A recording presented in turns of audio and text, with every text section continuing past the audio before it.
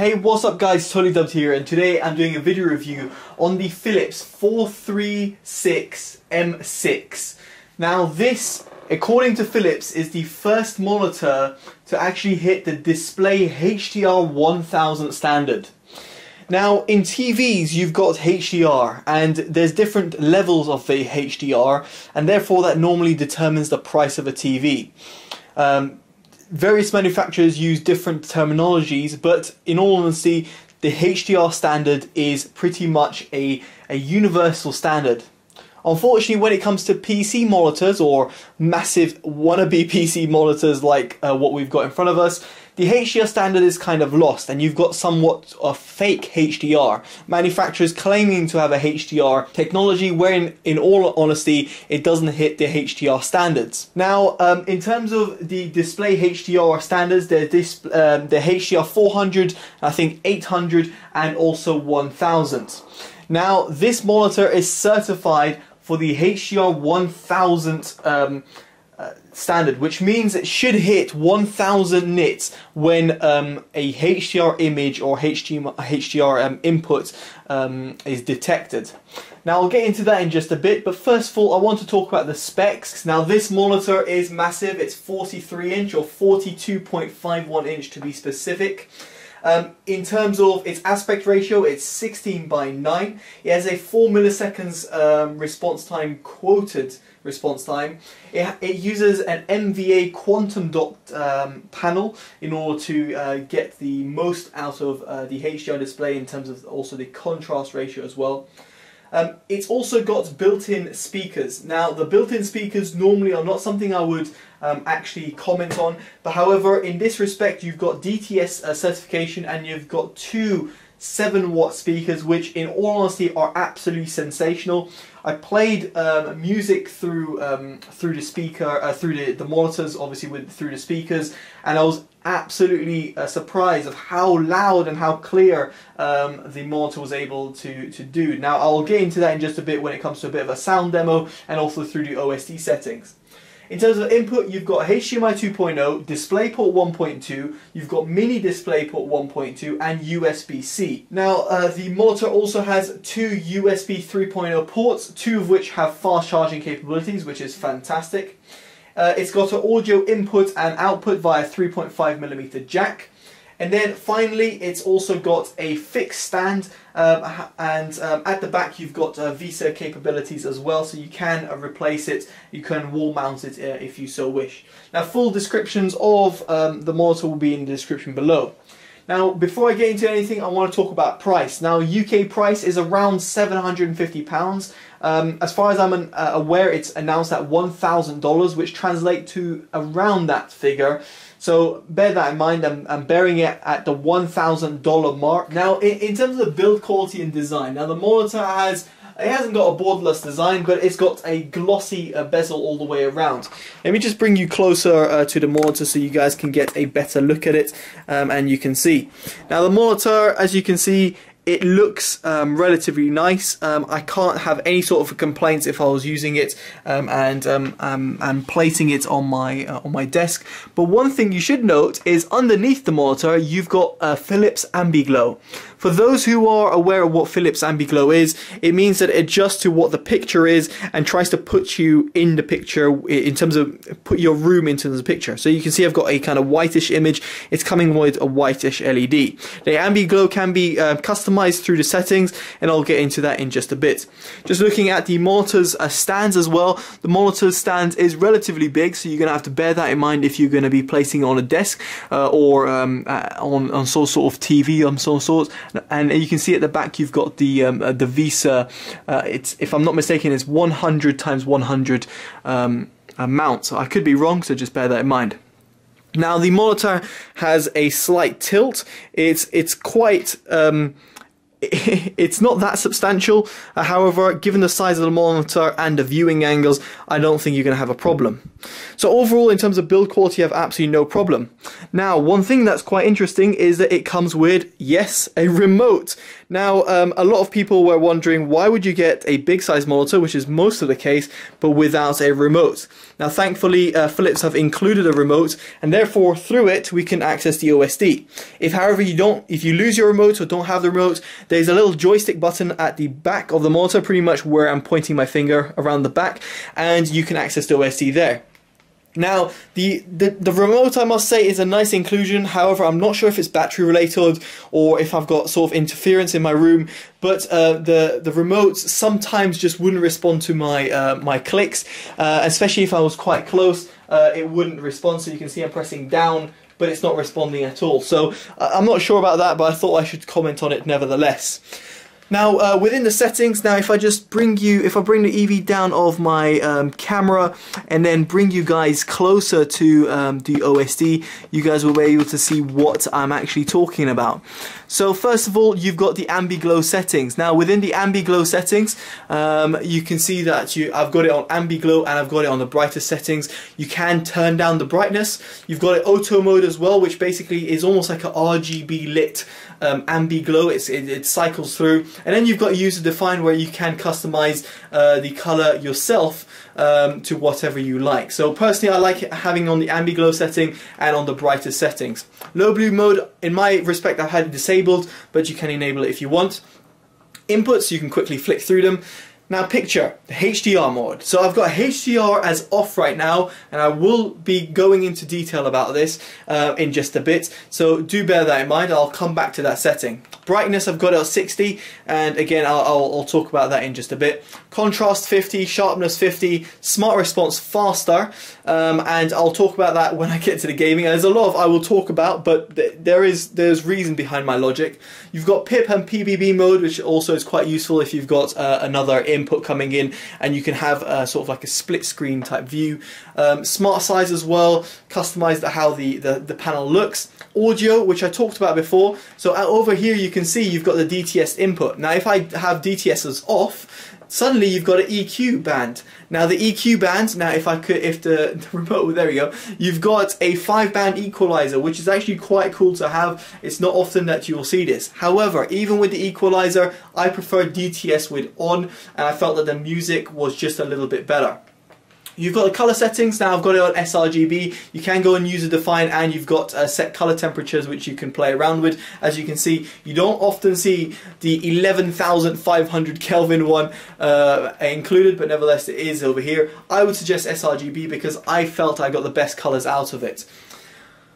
So then you've got language settings, OSD settings, and the setup as well. So you can set up what the USB is, resolution notice, USB standby, so you can plug in stuff, low input lag mode, which I highly suggest you putting on, and then information about the panel and your resolution. I know it's been quite a lot that I've been talking about so far, but hopefully you're going to understand why it's worth it. So as I said, I will get onto sound now. I'll link this song in the description below. This song, you'll be able to hear it, just you won't believe, but it's actually coming straight from the monitor.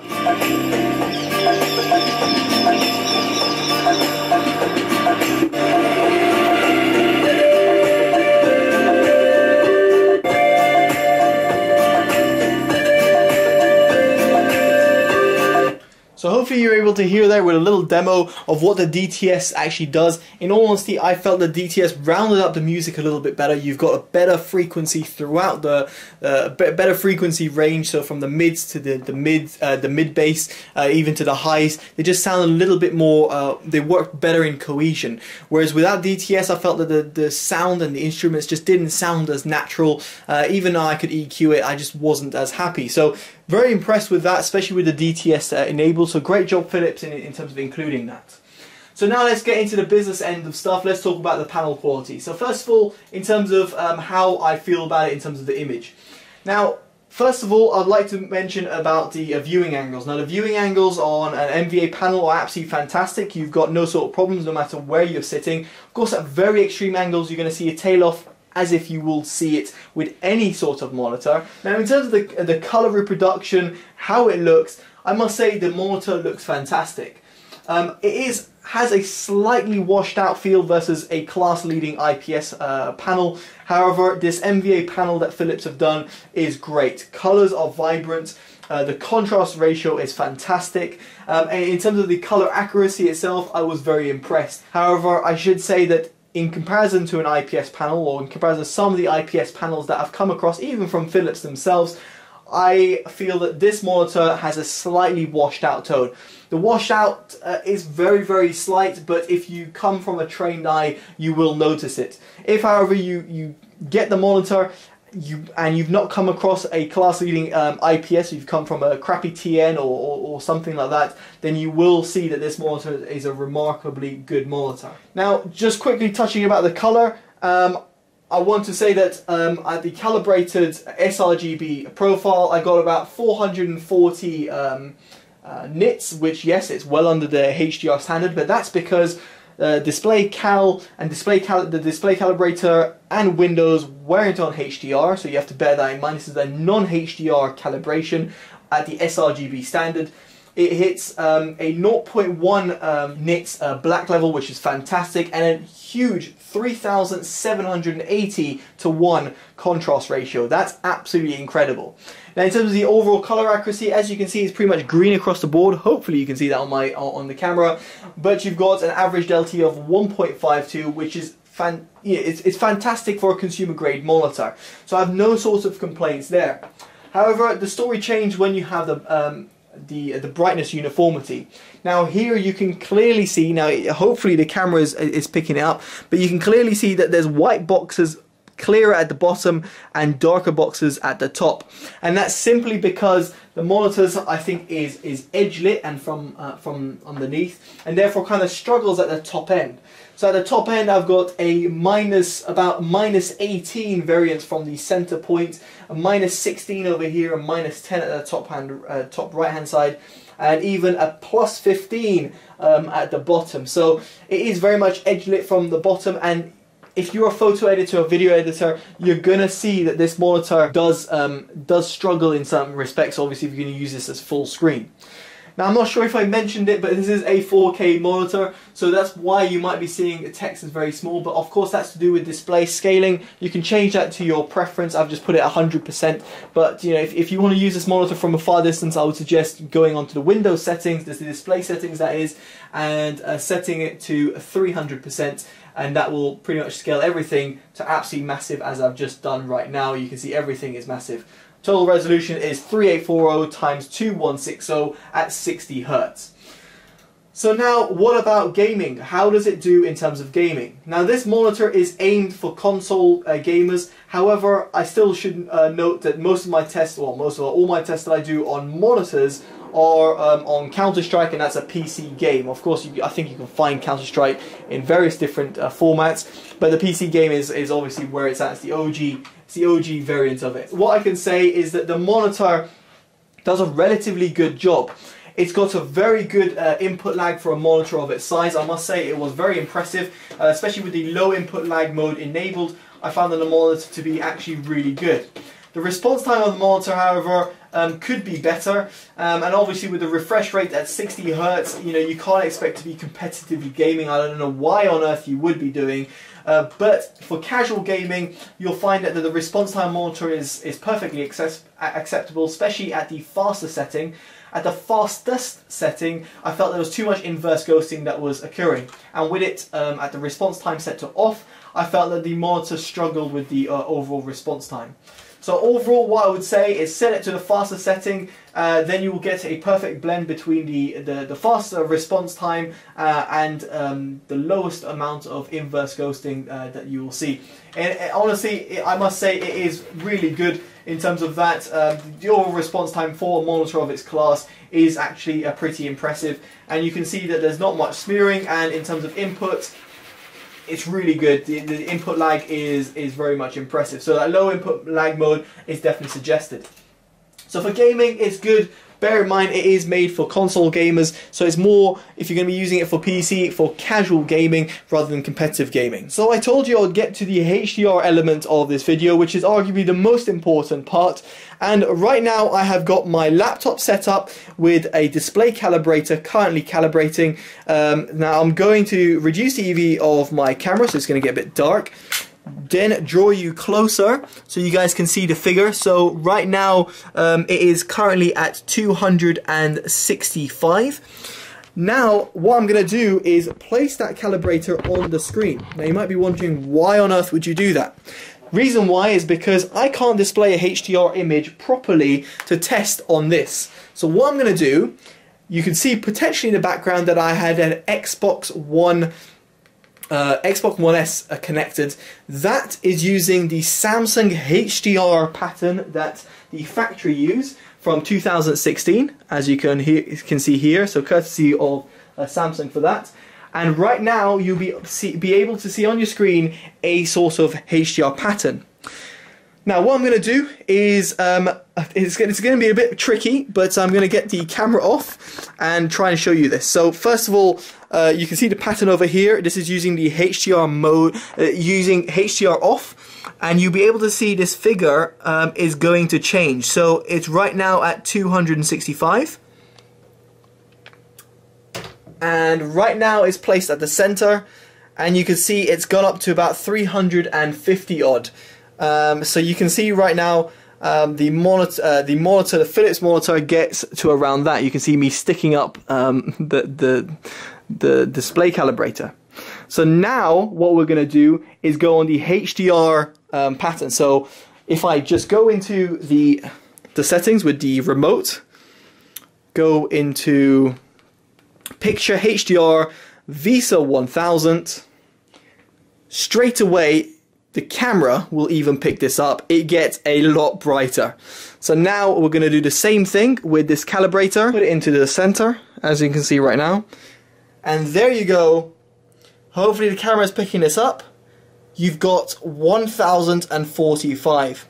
So I can confirm this is a VESA, well, a HDR 1000 display, as you can see, certified like so. So it does the HDR 1000, but what on earth does that mean? Great question, and let me show you.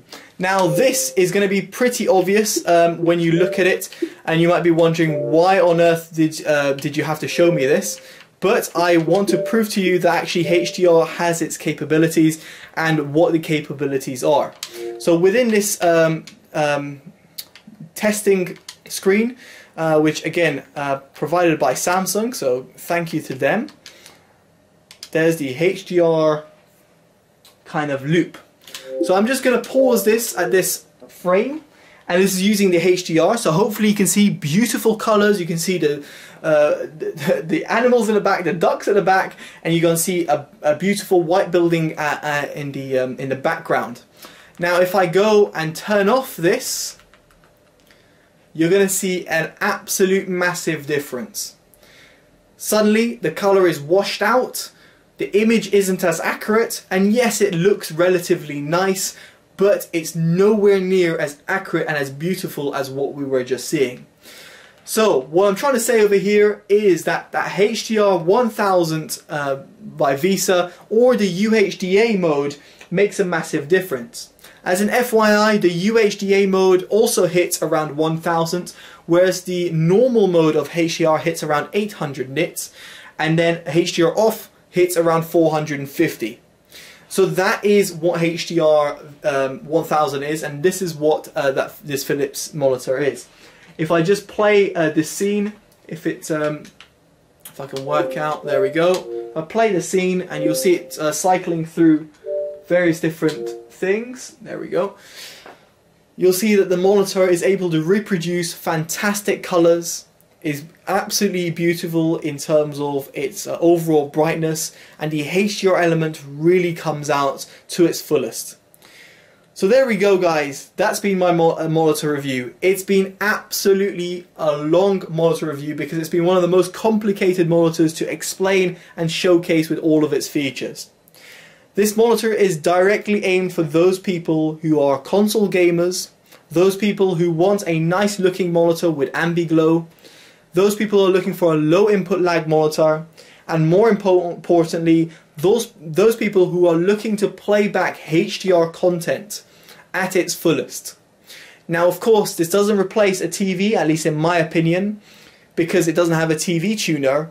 However, it is something that people can use, and alongside with their PCs can create a complete and utter entertainment system and be it the main display of the house. It's a beautiful display, and in honesty, the only complaint I have is that it has slightly washed out colors, and of course its price is very, very hefty for what it's offering. But it is one of its kind, and if you're looking for that in the market for such a monitor, then this is very much the best monitor in the market, or the only monitor currently in the market that really offers something like it. So there we go, guys. Hopefully you've enjoyed this really thorough and in-depth video and a good insight of how to actually test the monitor. I've been Totally Dubbed. Let me know in the comments below what you think. Sorry for the length of the video. There's no ifs and buts around it, but I want to show you everything and be in depth as possible. And more than anything, if you can subscribe and like, it would very much help my channel grow. As always, absolutely love seeing more people tuning in and seeing my honest, unbiased, unpaid reviews. Alright guys, I've been Totally Dubbed. Take care and bye bye.